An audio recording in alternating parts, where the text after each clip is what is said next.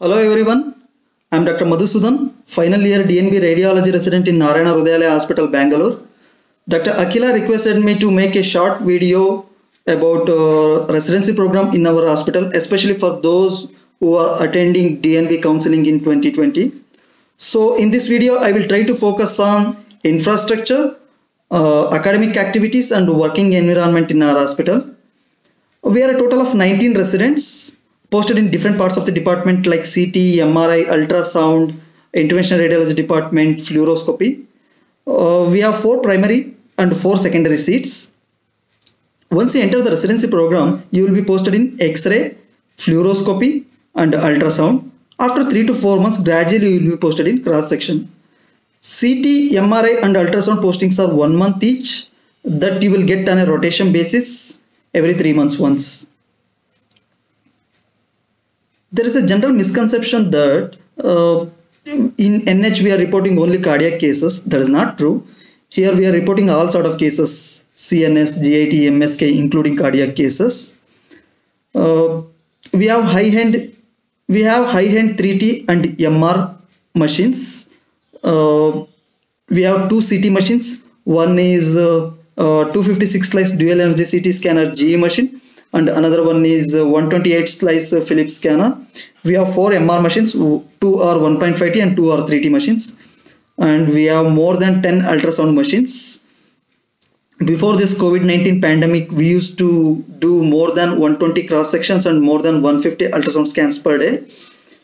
Regarding working hours, in first year you have to work 12 hours a day from 8 AM to 8 PM. In second year and third year, working hours will be less, like 8 hours you have to work on a shift basis. Usually 3 residents will be on call, 1 first year, 1 second year and 1 final year resident. In first year, you have to take calls on every 4th day. In second year and third year, you will get less night calls. In ultrasound, you will get free hands to do the scan, and each of your scan will be supervised by consultants. And it is very important because they will point out your mistakes and they will make you learn then and there. So we have some amazing senior residents in ultrasound department, especially Girish sir and Vinay sir. They are very eager to teach you.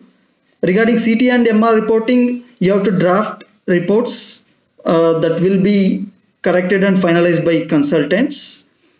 In second year and final year, you will get more CT and MR postings compared to first year, and you will be posted in IR department for 2 months. There you will get good exposure to vascular and non-vascular interventional procedures.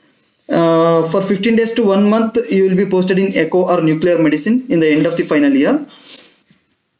We have 10 consultants in cross-section, 5 consultants in ultrasound and 2 consultants in IR department.